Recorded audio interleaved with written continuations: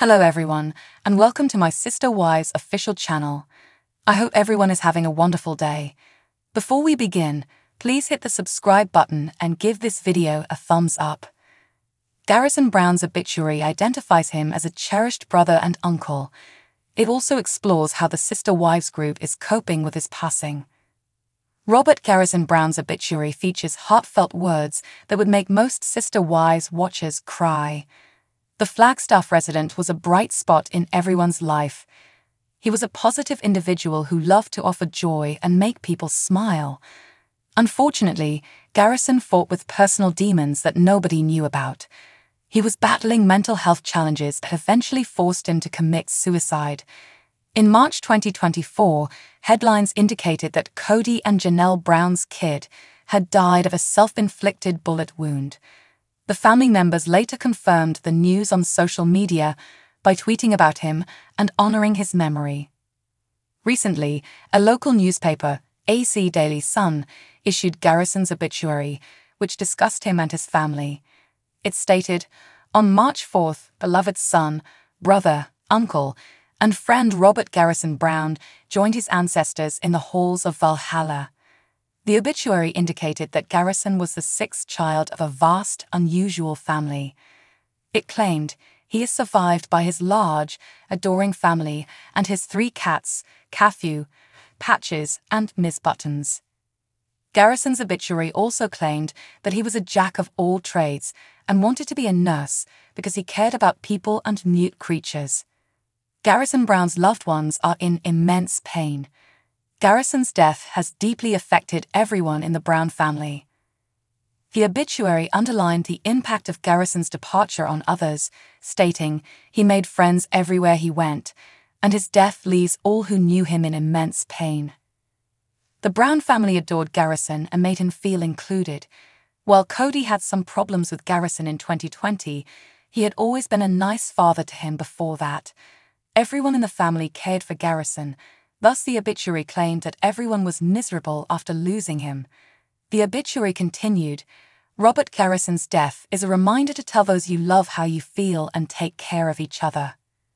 Garrison's passing is the most terrible incident in the history of Sister Wives. It's tremendously difficult for the Brown family and fans who have watched him grow over the past 14 years. It'll be incredibly tough for Garrison's parents and siblings to move ahead.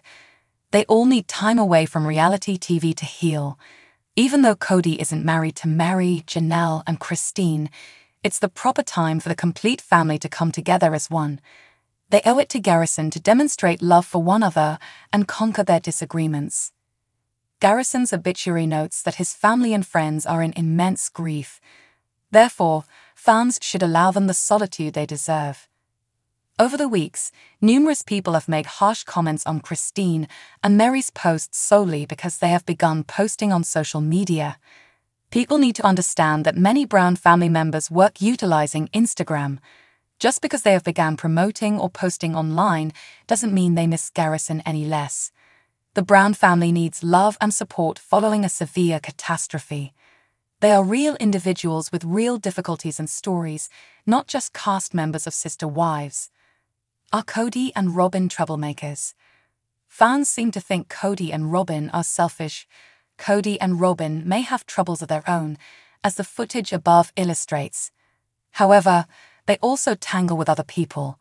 Kody urging his son Garrison to join the Nevada Army National Guard was a bit odd, given he looked so removed from his son much of the time.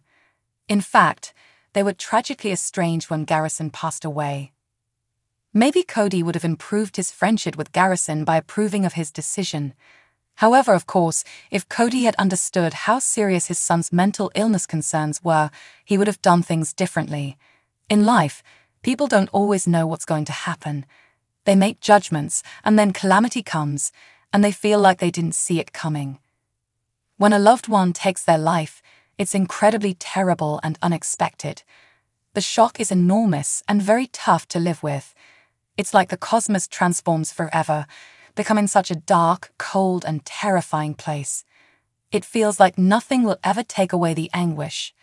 Of course, Kody loved his son and would have done anything to avert this fate. Of course, he is hurting, and so is Robyn. Robyn Brown's always perceived as a villain. Is Robyn Brown really that bad? However, when it comes to Robyn, there's so much negative energy. She's been accused of interfering with Kody's ties with the kids he shares with Mary, Janelle, and Christine. She'll critique practically everything, from a Brown kid's choice of church to Kody's feuds with his older boys.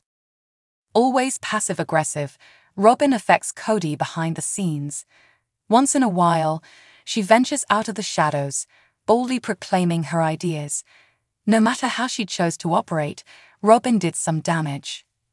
A multiple family is a group in a precarious state. The sands are continually moving. As with a royal court, the king, Kody, may bestow his affections on whomever he likes. He may swap allegiances on a whim. Kody didn't do this, giving Robyn everything, nearly from day one. That was the real reason why there's a Brown family curse. The bad blood gushed up, polluting the atmosphere. Kody felt he had to disguise his affection for Robyn. The other women believed that he didn't hide it at all, but rubbed it in their faces. Did Kody and Robyn antagonize the Brown family? Some of the kids had issues with Kody and Robyn. The Brown kids who weren't Robyn and Kody's children began to rebel. They took up their mother's attitudes, becoming more aggressive with Kody. They rejected him as a man who practically ignored them. Gwendolyn Brown accused Kody of overspending during the pandemic, more or less stating that his reckless spending was all concentrated on his life with Robyn. Gabrielle and Savannah Brown, his kids with Janelle, didn't approve of his parenting, feeling slighted by the patriarch. They were hurt, and so was Garrison. Clayton Brown is also feuding with Kody. That's a lot of trouble in one household. This tragedy was awful, and the opinion among Sister Wives fans is that it is the end outcome of Kody and Robyn's troublemaking. They are viewed as villains who pushed Garrison away. That will be very hard for them to live with. They must process so much guilt, terror, and despair. On Kody's Instagram, one admirer said, "You are so low down. This is something that you will have to live with for the rest of your life. Let this be a lesson to you. You also should be ashamed how you treated your other 3 spouses. They moved on and showed you that you're no treasure.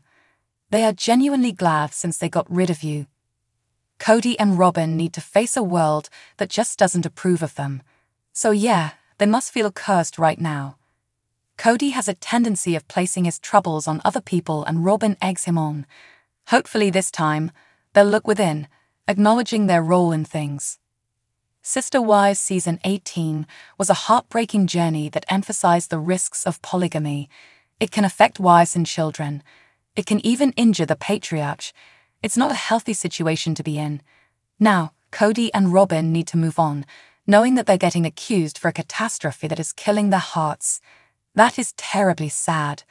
Before fans abuse online, they should understand that although Kody and Robyn's shortcomings are very real, they are human beings who are mourning. Right now, the hateful remarks just keep coming. Gabriel Brown attended his brother's National Guard service this week. Seated beside his distraught mother, Gabriel battled to keep it together as the event honored Garrison Brown. Keep reading to view images of Gabriel at his brother's service. Gabriel Brown attends National Guard service for Garrison. The Sister Wives star wore khaki slacks and a white shirt. His brothers carried Hawaiian pattern ties with their dress attire. A number of the family members were dressed in Hawaiian-style outfits, which Garrison was known to appreciate. In fact, he had his own Hawaiian shirt company for a short period of time before he started pursuing a profession as a nurse. Hunter sat next to his mother, Janelle Brown, for the event.